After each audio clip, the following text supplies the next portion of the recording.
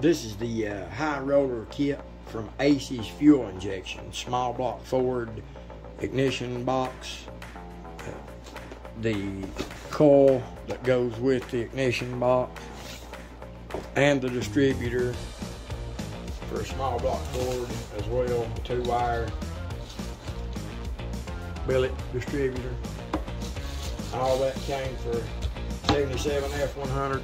It's amazing to me that you can now put like a handheld programmer on a old carbureted vehicle, kind of like a custom computer, a handheld programmer with an ignition box. What used to be, you know, we would run the MSD box that had some control on them, but not like the full control these have.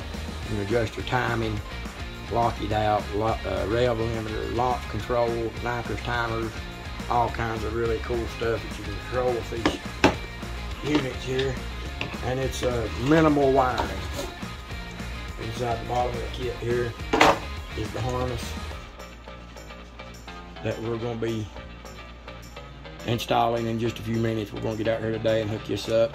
You got a main ground wire, a main power wire, tack wire, everything for the coil, the distributor, and the handheld has got the factory plugs on it. So it's a real easy plug and play installation. There's your main power wire. Battery terminals is already on it. That's pretty neat.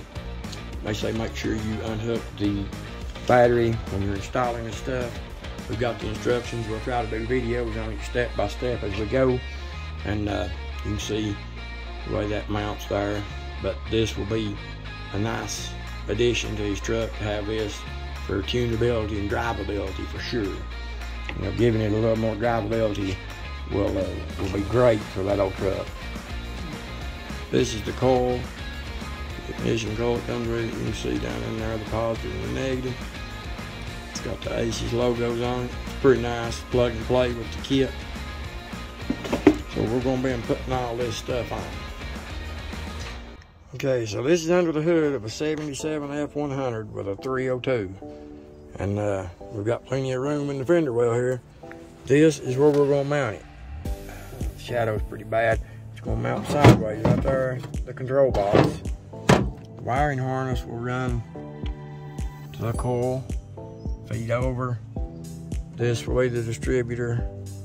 This is your key on and something. There's some pieces that'll go in through this grommet right back here. The grommet right there feeding in. That's where our handheld plug will go through inside the truck. Key on power. The only other thing we got to do is get the main two, that black and white one. You got to come all the way over here to the battery. Those two are battery power. We'll get the distributor in it, get it hooked up, and see how this goes.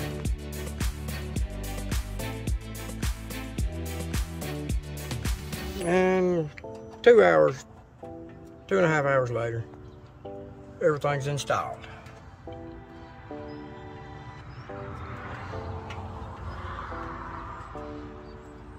The whole kit. Inside the truck, you can see the handheld display there. Truck's starting really good.